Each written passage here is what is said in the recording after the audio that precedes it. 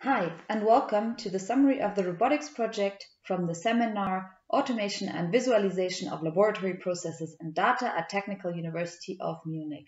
My name is Elisabeth von der Esch, and I will present to you the robots that our students built in our seminar.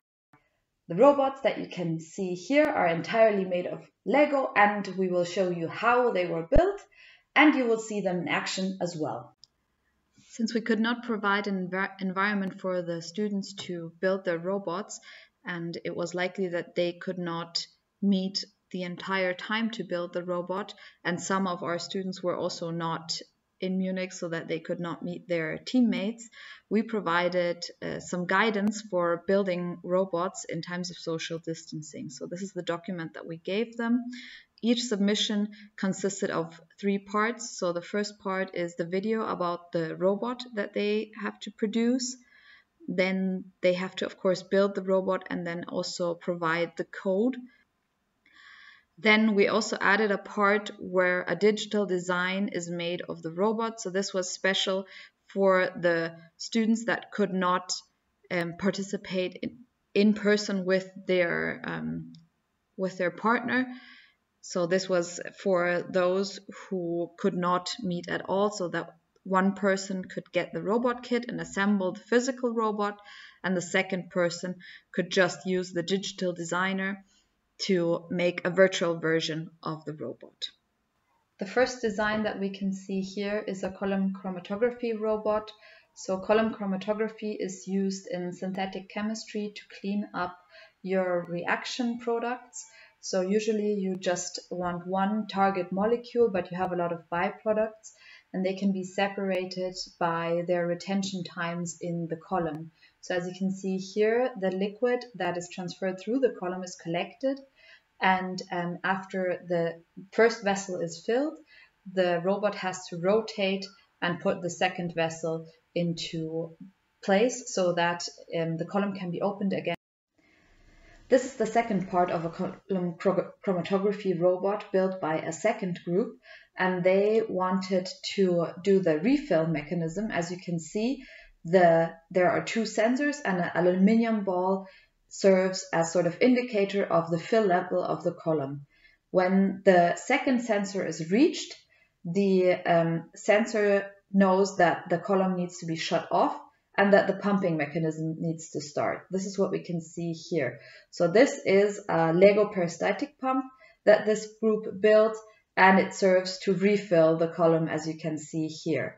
So basically the aluminium ball rises with the level of fill that the column has, and once it reaches the second sensor, the chromatography can start anew.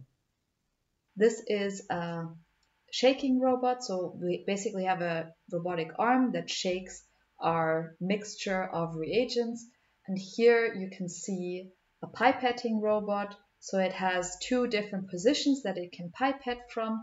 This is a more elaborate model where you have 8 syringes that can simultaneously pipette.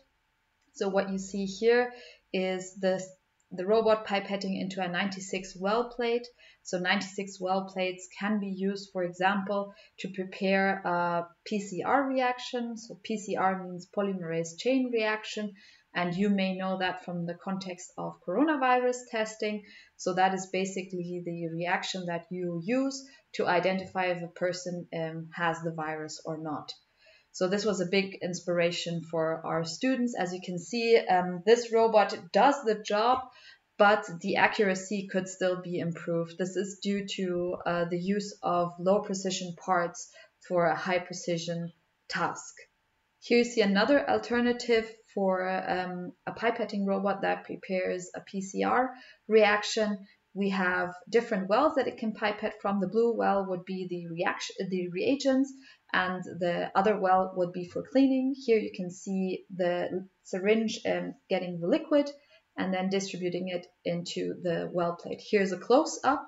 This is the result. So basically what you can see is that the wells are filled evenly. What you see here is the robot going into the yellow wells in front, which have the template DNA. And by mixing the reagents and the template DNA, you can then perform the PCR reaction. As you can see, when the robot moves forward, in the back wells, they are green, as we are in this example mixing blue and yellow color. This robot is an alternative to the robotic arm that we saw before. It also uses an ultrasonic sensor to orientate itself within a room, so it can find obstacles, and this is how this robot knows where to deposit the flask that it just picked up. Here you can see a more elaborate robot that our students produced. So basically it's a pipette tip sorting device, and it has a lot of different movements. So it has a linear movement, an up-down movement, and also the insertion of the comb. So these three movements needed to be combined in order to have a successful pipette sorting. As you can see here, the robot works relatively well.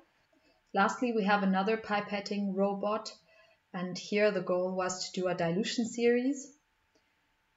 And this group took special care to really film every single angle that they could find and to explain the code for each sensor that was used. So they're using a touch sensor, a color sensor.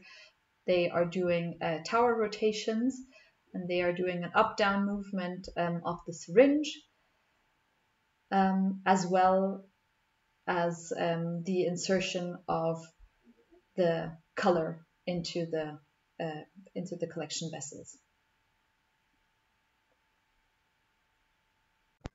We would like to thank all students for participating in our course, Automation and Visualization of Laboratory Processes and Data at Technical University of Munich. And thank you for watching.